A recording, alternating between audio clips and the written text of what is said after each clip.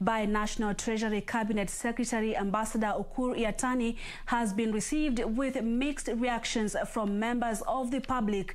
There are those who have lauded the budget for allocating cash for development projects, and there are those who feel financing the budget is a key concern. Our reporter Grace Mueni sampled the views, and this is what some Kenyans had to say. The government should look for ways and means of having some of this debt written off because of COVID. And this has affected all the countries, and it's something that the government should pursue and see that there are some write-offs. It was a very excellent budget for 2021, though we had a lot of challenges about COVID-19, but we believe there will be goodwill for implementation of this 2021-2022 budget. Maoni yangu ni tofauti na wengine vile wanavyoona, kwa sababu ukiangalia miaka hapo nyuma, kama ni vitu kama barabara, vitu kama hizo port zilikuwa bado hazijapanuliwa. Sasa kulingana na mimi naweza sema kwamba bajeti vile inavyoendelea ndio nchi nayo inaenda ikiinuka. Endapo tuko na janga la COVID, hiyo naye pia imetufinya. However, I believe that the proposal to have every member of a family pay a certain amount should not be allowed by Parliament and even by the minister, because that will be too heavy on families in this country.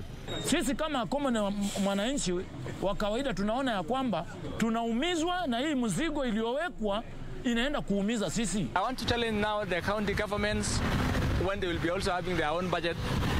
We want to adopt, I want them to adopt that budget of the national government, especially in terms of education, because today's lion's share was, the education was part of it. Wakati bidhaa zinaenda juu na mapato pia mezidi yako pale haendi juu, basi ni kuwasihi wa Kenya basi kuendelea na maisha hivyo, lakini zaidi ya hayo ni kuelekeza serikali iweze kuangalia masuala hayo. So what I thought they could have also improved is the attention they can give the SMEs.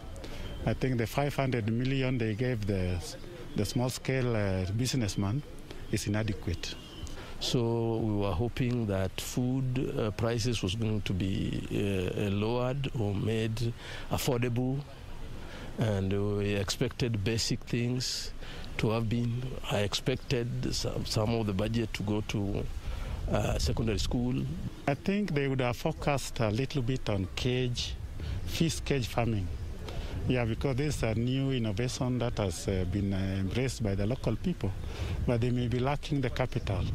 So I think if they have a structure that can make people get support, I think they would be doing something for the people in the Lake region. Ndio kuna michezo ya Olimpiki ambayo inaenda kufanyika hivi karibuni, lakini kuwekwe mikakati zaidi ya kwamba talanta zianzie chini kutafuta kuanzia mashinani zikipanda juu. Lakini zile pesa zikishia juu, basi huenda lile lengo lisitimie na manufaa ya kuongezwa kwa bajeti katika michezo isiwepo.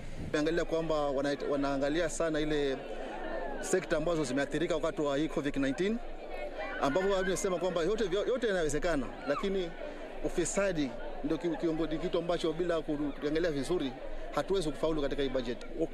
Ukweli wa mambo ni kwamba hakuna budget itaweza kusomwa iwe haitakuwa na mazuri. Yako mazuri na kwingine, lakini mimi hasa nazingatia katika mtu yule wa chini kabisa.